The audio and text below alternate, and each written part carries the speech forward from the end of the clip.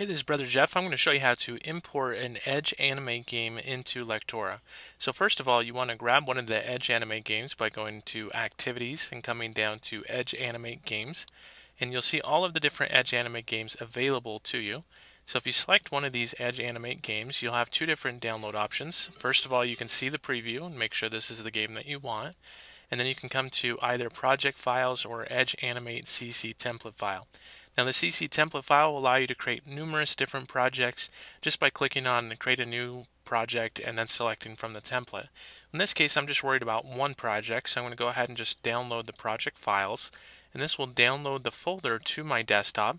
And now from here I can double click on that and see all of the files that I need in order to edit this inside of Edge Animate. Now you do need to, if you're going to be working with Edge Animate files, you do need Edge Animate, which is available through Creative Cloud through Adobe. But once you have that, all you have to do is double click on what ends with .an, and this will open up your project inside of Edge Animate.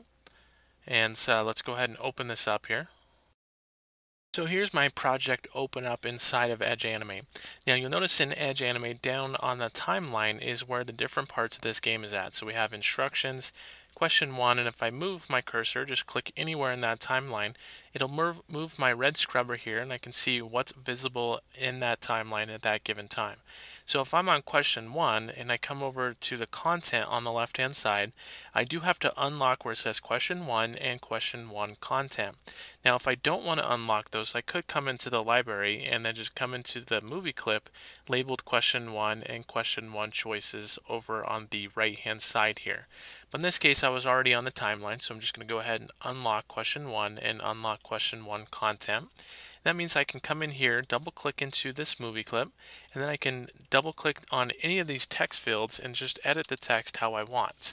Once I'm done with that, I can come back up to the timeline here and come back to the stage and exit out of that, and it will save whatever I've edited there. And I can do the same thing with the questions, the possible answers, and everything like that. Now we do have more in-depth tutorials at support.elearningbrothers.com that will show you how to edit, how to change what answer is correct, and everything there. For now, I'm just going to go ahead and leave it at that and hit save. And now I'm going to publish my project out because it's not completely ready yet until I actually publish inside of Edge Animate. So I do have to publish in Edge Animate and then bring it inside of Lectora. Now I first of all click on File and come to Publish Settings and make sure that my web is selected, so it'll publish out the web files that I need. Now from here, if that's selected, I just come back up to File and then hit Publish, and this will publish out the HTML files. You'll see it go black for a second, and that means it's done. And if I hide that, come into the Publish folder of my project files, and so you'll notice a folder called Web. Now this is what I need to bring in, and I need to find this HTML file inside of Lectora. But just similar to ebooks, you actually need to rename index.html to something different because Lectora uses its own index, and so you can't have it named the same thing. So in this case, I'm going to go ahead and just name this World Race, and it really doesn't matter. You just got to keep the .html at the end of it.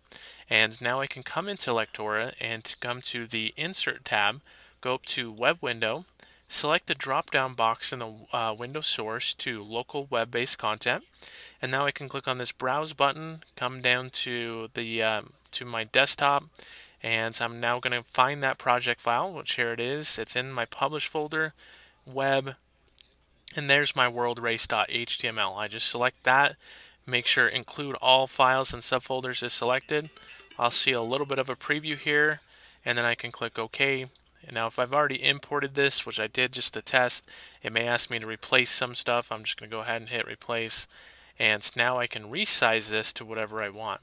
The default size inside of Edge Animate is 720 by 540. So if you want it to be the exact size, you can just come up to the position and size with this selected and change this the width to be 720, and make sure that we have a 0 at the end of that, and then the height at 540.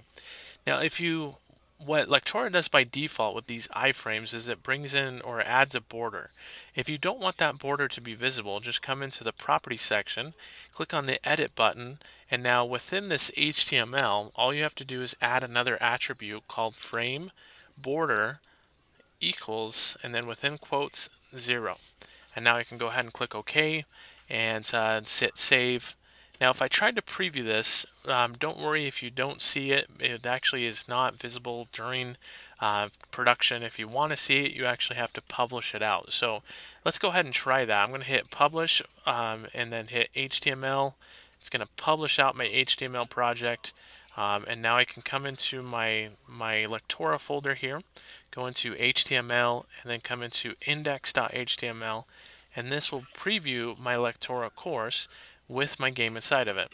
So you can see my game is here. I don't have any player around this. If I wanted to add a player, I can. But now I can come in and select my content and play the game right inside of Lectora.